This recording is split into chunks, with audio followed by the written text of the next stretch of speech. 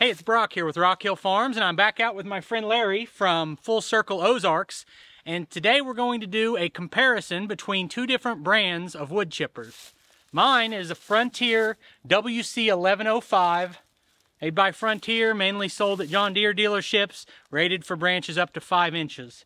And what model of chipper do you have? This is a WC68 made by Woodland Mills, and it supposedly can handle 6-inch. Yeah. So what we're going to do today is we're going to chip branches, same kind of material, with both chippers. Then we're going to do a comparison between how heavy they are and the horsepower ratings and how big the flywheels are, just basic information, and then talk about our experiences of actually using them, which the biggest difference between them is that one has a hydraulic infeed roller, mine has no infeed. So, okay. You ready to chip some wood? Let's do it. I'm excited. Larry's got a DeWalt 60-volt chainsaw. I've also got one, but he got the next bigger size with the 20-inch bar on it. And I brought this little top handle saw, so I'm gonna run his saw and let him run mine, see how we like them.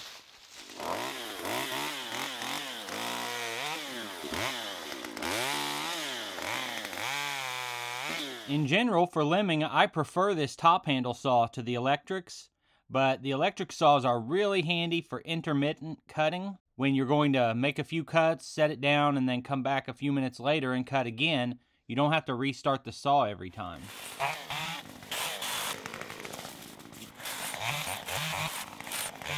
What do you think of that little guy?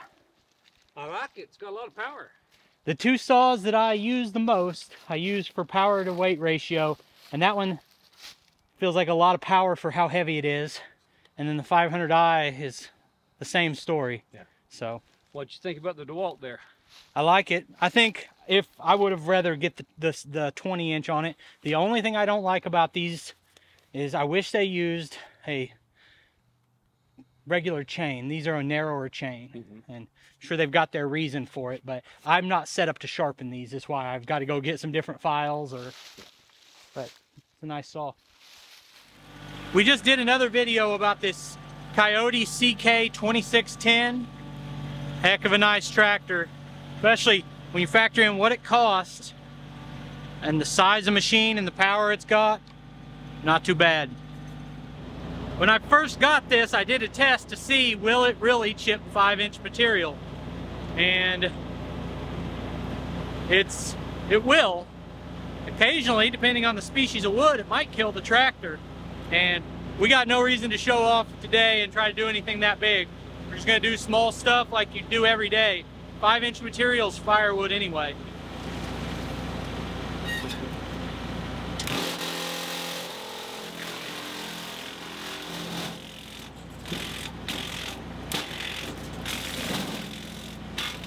Might have to take these off. It won't pull itself in even after that. Always the problem with a wood chipper is branches. If it wives at all, it's not going to pull down. Now, comparison here is the difference of an infeed roller.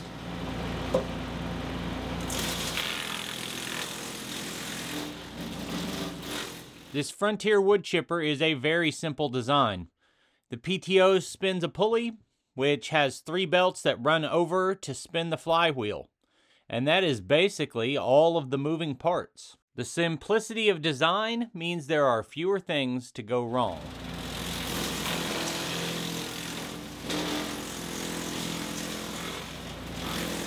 It's a nice heavy built base. The outfeed chute is adjustable 360 degrees and can be angled up and down. I really like that it has nice placement of some pallet fork slots, so I can move it out of the way when I'm not using it. That right there is stopping it. Snap it, now it's done. This means that feeding it is also very straightforward. There is a 5-inch square opening at the bottom of the feed chute, and if you can shove a branch through that opening, it will chip it. And that is all there is to running this.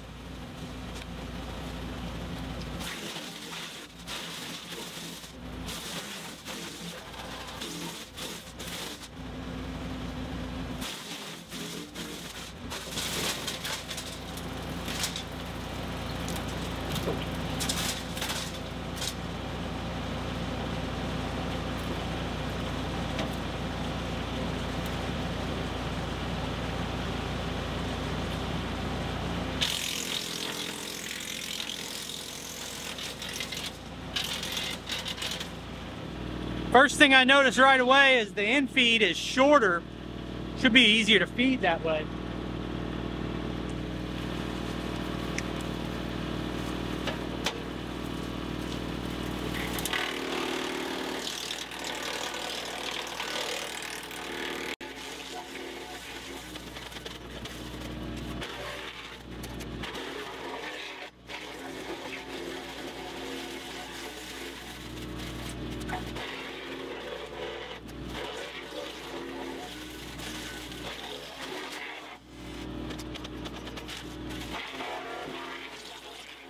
The Woodland Mills version is heavier and it has a lower footprint, and the feed chute is down lower, which seems probably a little bit more convenient for feeding. But it has a lot more going on with it.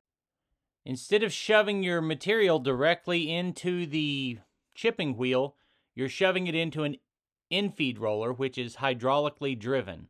That hydraulic infeed roller is controlled by the red bar you see around the outside of the chute. And that's a safety mechanism to keep the machine from dragging you in. So if you pull out on that red bar, it sucks material in. If you push in just slightly, it's in neutral. And if you push in all the way, it will reverse the material back out.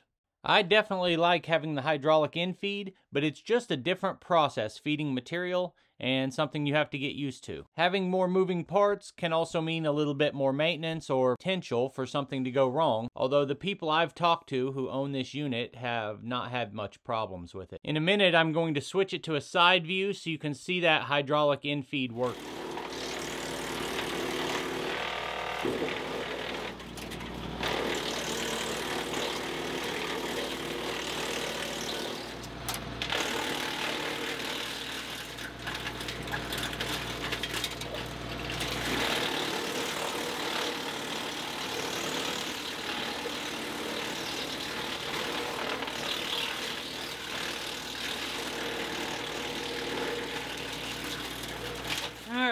We got two piles of chips here.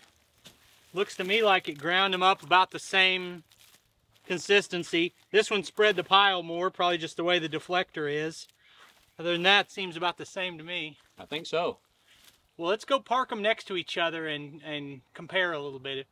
Sound like a plan? Sound like a plan. Let's do it. Just some basic information. The Woodland Mills, I thought would weigh less because it looks smaller, but it's got a lot of extra moving parts, including this wheel, a hydraulic fluid reservoir, a hydraulic motor. So this unit weighs about 700 pounds, where mine only weighs about 375. The flywheel on that one is 3/4 inch thick steel. It's got 4 long blades. It's 24-inch wheel, and the wheel weighs about 100 pounds.